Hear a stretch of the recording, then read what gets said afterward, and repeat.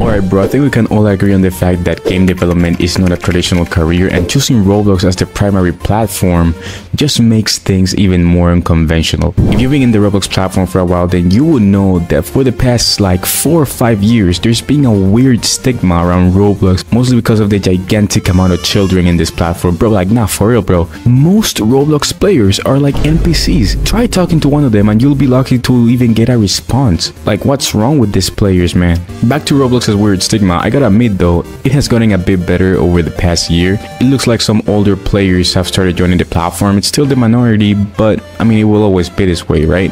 I remember in 2020, 2021, some of my friends from my martial arts club found out that I played Roblox. You wanna know what happened? These people looked at me as if I was some sort of pedophile, bro, and laughed at my face. And I'm like, yo, it's just Roblox, gang. I ain't doing nothing weird in there, chill.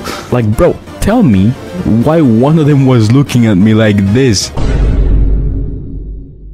Honestly, bro, I don't even blame them, bro. I mean, have you seen some of the games in this platform? Oh my god. Oh, hell no, man. What the fuck, man?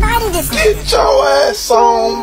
So if you play Roblox games and you're over the age of 12, apparently you're weird. Why? I don't know, as the dumbass people. Back when I started doing development, I was like, I'm learning how to code and do some cool stuff for games. This is dope. I wonder what my friend group will think about this. Now, I've never been the type of person to tell anyone what I'm up to. So when I started doing development, only 2 people in my life knew what I was doing. But one day, one of my closest friends at the time caught me coding. Like, bro, listen, whenever anyone comes to my house, like a friend or something, I turn off my PC unless I'm doing something incredibly important. Not because I don't want them to know what I'm doing, but because I just want to pay attention to whoever is visiting, right? But this friend, bro, this is the type of friend that will pull up to your house unannounced, bro. So ain't nothing I could do about it. So one day, I'm in my room, coding like every other normal day, and this day, this person just walks into my room, bro. Like, I have siblings. Why didn't no one tell me that one of my friends had arrived, bro? So once this person enters, we just stare at each other for like 2 seconds, and I know that she knew damn well that she shouldn't be here, and I'm just like, oh my god, bro, ain't no way this person just pulled up unannounced again. Long story short, she asked me what I'm doing with my PC. I just tell her I'm just coding a game, and when I said that, she was like, oh damn, that's cool, can I see the results of what you're doing? And at the moment, I was coding like a battle royale game, a very bad one at that. So when she sees this game and she sees that it's in Roblox, she just laughs, bro, and I'm like,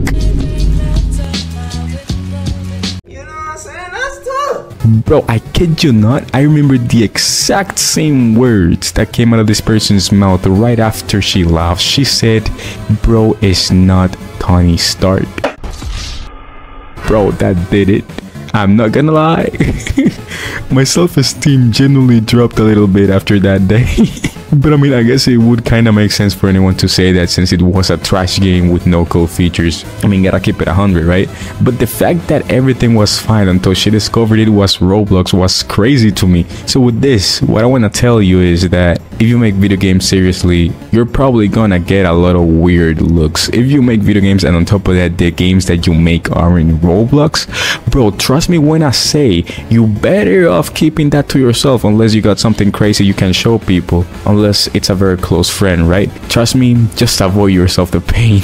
Now, this is not to say that what we do is shameful. I mean, we do what we do because we really have a passion for it, and maybe some of us even have a talent for it.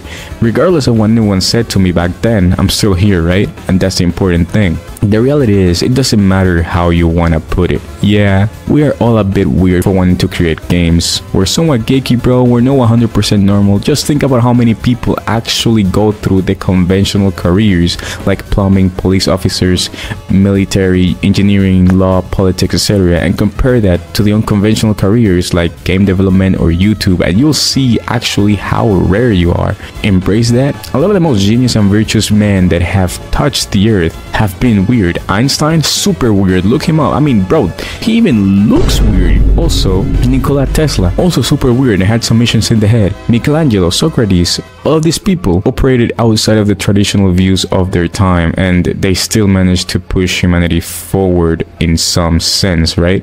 A lot of us, besides the passion, we also want to probably make a living off of this for the benefits that it could bring, right? Like the financial freedom, the time freedom, and possibly the location freedom. And well, I know you're tired of hearing this, but sometimes all it takes is one person to repeat something to you for it to truly sink in. If you want unconventional results, then you must get there through unconventional means. Take that as you will, and just know, man, that yes, people like you and me were weird, probably very weird, probably crazy in the eyes of some, but at the end of the day, someday in the future our time will come, and once it does, you'll probably be grateful that you did not quit when people started giving you some weird looks. So do you feel like you're being judged by other people, maybe your friends, maybe even your parents? I can't guarantee that they'll change their mind, but what I can guarantee is that knowing people with the same interests as you really helps with this. So join a development community. You can check out my Discord if you want. You don't have to join, but if you check it out and you like it, then you're more than welcome to join. Link in the description. So yeah, don't think you're alone on this. You don't have to do it alone. There are so many devs here that will gladly help you and share with you. This said, keep leveling up, bro. Be safe, and I'll see you when I see you. Peace.